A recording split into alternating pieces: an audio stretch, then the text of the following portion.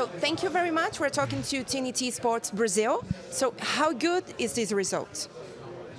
I think let's talk about the performance first. I think it was a very good game, a very intense game, with a result that I think that we deserved to win. I think it was a period where we've been a bit lucky, but we created good opportunities. We showed some good stuff, and now we're taking a small, tiny advantage into the second leg. Nothing less, nothing more. But I think it was a very, very good performance from our side.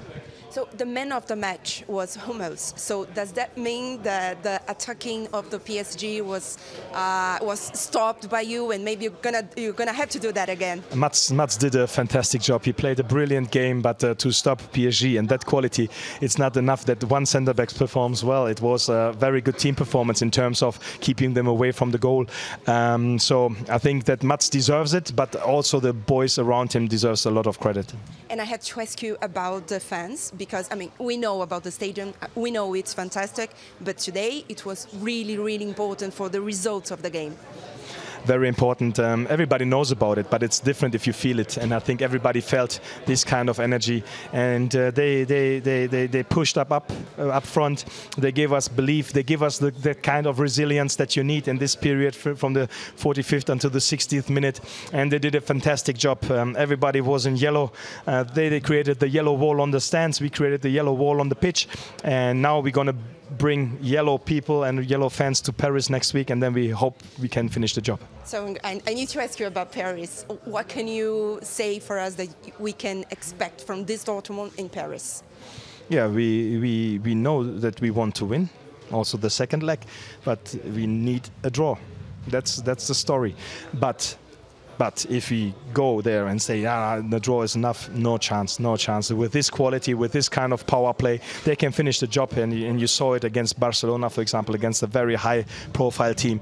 Within minutes, they are just finishing the game. And so we need to be on our toes. We need to be ready. It's going to be a different game. It's going to be a different story, but we need to be ready for everything. If they want to play, we're going to play. If they want to fight, we're going to fight. That's what we're going to do, because we want to go to Wembley. You're welcome. Ian, thank you very much for these moments with TNT Sports Mexico. How does it feel to win in the Champions League in this stadium against PSG? Yeah, it's a good feeling as well. I think we played well, you know, we gave everything. The fans were amazing like always. But I think, good 1-0. But also we had a lot of chances to even come more in front, you know. But the next time we will finish that chances, of course. But now we win the game, but still have to focus another game in Paris to focus on, you know. So we'll be happy today, but we still focus on the next game. And how about you? 6 months ago, do you think that you were playing in the semi-final in the Champions League and also winning against PSG? No, it's crazy, you know.